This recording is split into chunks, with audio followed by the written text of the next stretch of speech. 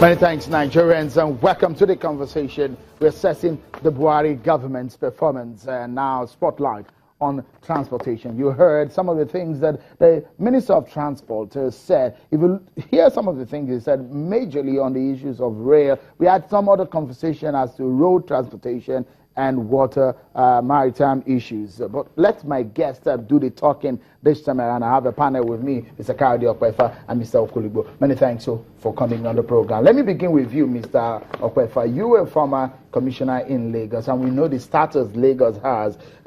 For what we have seen in the past years, our rails hardly work. The waterways that we should be using very much are not probably safe. The roads are they're in terrible shape.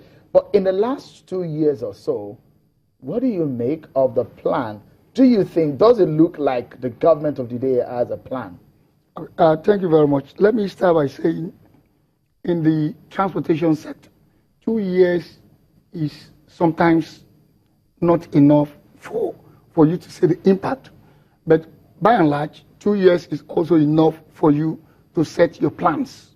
And it is that to which I will speak to and to some specific achievements and the impacts. Now, if you don't understand what transportation is, you may not be able to assess the government properly. So let me say it. It is not just moving people from one point to the other. That is the end result.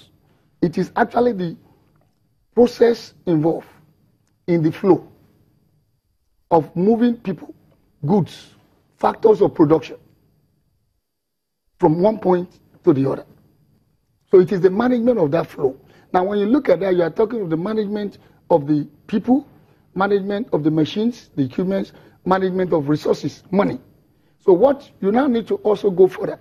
Transportation goes beyond road, rail, air, water. You also have the pipelines. You have the telecommunications. So those are the things that will now form what you call the intermodality. Until you bring all this into concept, you may not be able to figure. Now, then I will now take you to the fact that for you to actually assess, you need structures, you need legislations, the legal framework, then you need the processes. Now, those are the things this government has actually addressed. They've addressed it? Yes, I will remind you. I told you that there are things that goes on in the back room that you may not see. Number one, I'm proud to now, throughout the Jonathan regime, there were a lot of issues on the issue of the transport policy, the Nigerian Railway Act 1955. It was placed before the National Assembly. You have the Inland Waterway Review. You have the National Transport Commission that was supposed to come up and take over the way transportation is managed. Now, just 2 weeks ago, the National Assembly set up a consulting team led by Sam Amadi to go and harmonize and figure that. Now, what you will see is that is the legislation part. Now, when you talk of the structures, if you look at transportation goes beyond Ministry of Transport. You also have to bring in the Ministry of Works. So what transport does is to link people to jobs through roads, through rail, through air. Is to take goods from the farm to the market. Is to support tourism. Transportation will also improve standard of living. Transportation will support the sustainable development goals. So when you don't, if you don't look at it that way, you will know. So let me go to specifics. What the government has done. The legal framework is almost in place. Almost in place. The National Assembly is now fast-tracked it. Two, you just mentioned the financing aspect, which you talk more about the processes, has gone a lot of way. Now, when you now come to the one that we have done much on, which is easiest to manage, is the road. There is hardly any state of the 36 plus 1, Abuja, that does not have one road project or the other, linking that state Mr. Okpefa, to another state. My underlining factor here that we start as a bedrock to conversation here tonight on the issue of transportation is, does it look like this government has a plan for how it wants its transportation to be handled, or its outlook of its transportation? That's what I told you. If you look at the APC manifesto, the general overlook talks about the maintenance of roads, interconnectivity of road, development of the rail system, 4,300, and to do 1/3 of that within the first 4 years. If you go to air transport, they talk about remodeling the air transport system. You've seen what is going on at the Abuja terminal. You've heard what the minister for Aviation talked about concessioning. Now, when you go to roads, you've seen the Minister of Road Transport going around the whole country. I doubt if he has not traveled around the whole country. What's his name? Adesina just mentioned the president to be eyes on, what did he say? Is it eyes on? Hands on? No. Eyes on, hands on. Fashola is eyes on, hands on. Both. Okay.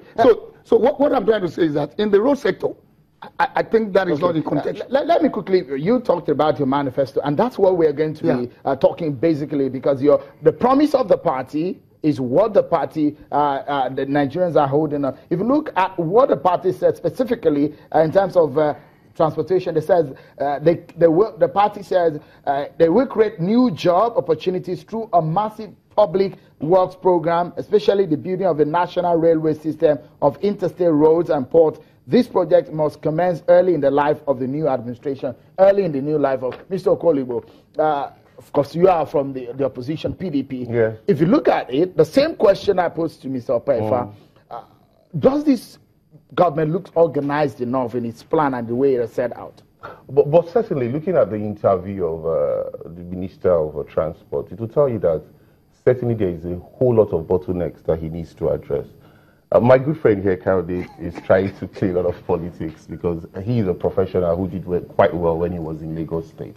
Why do I say this? First, the 1955 Act that got the National Railway Commission they haven't even submitted an executive bill to the National Assembly.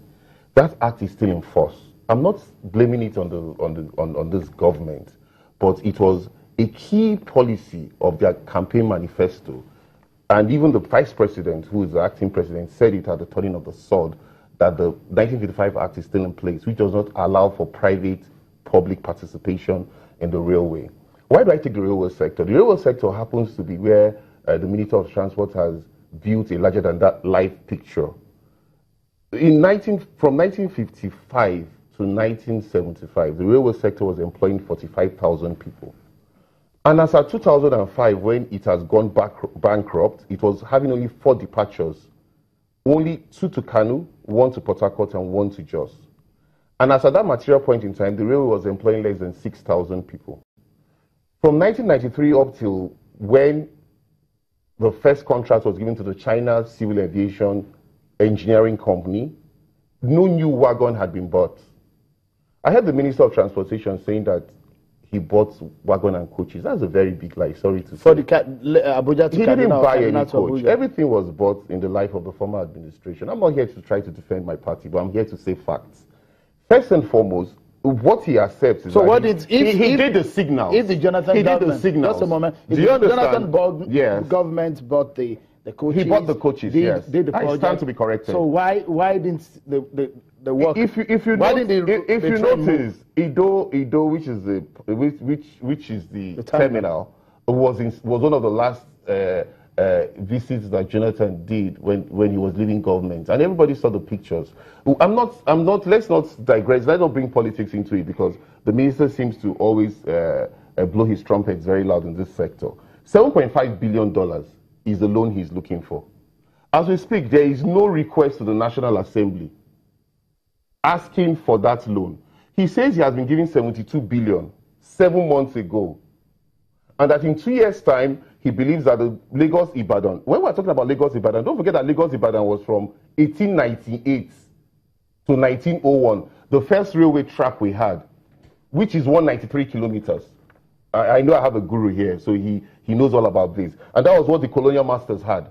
And that is the Lagos-Ibadan track that is coming from the Apapa port. It's a very laudable project, because when you bring it from the Apapa port, all those containers and all those equipments that come from the port will now find its way into the railway. But what are we talking about here? Kanu, Lagos is still running at 35 kilometers an hour. And well, he wants to introduce the new rail tracks. But the first contract was awarded by Obasanjo in 2006. There was a dispute. The second contract came in 2009 by the government of Yar'Adua. It's very key.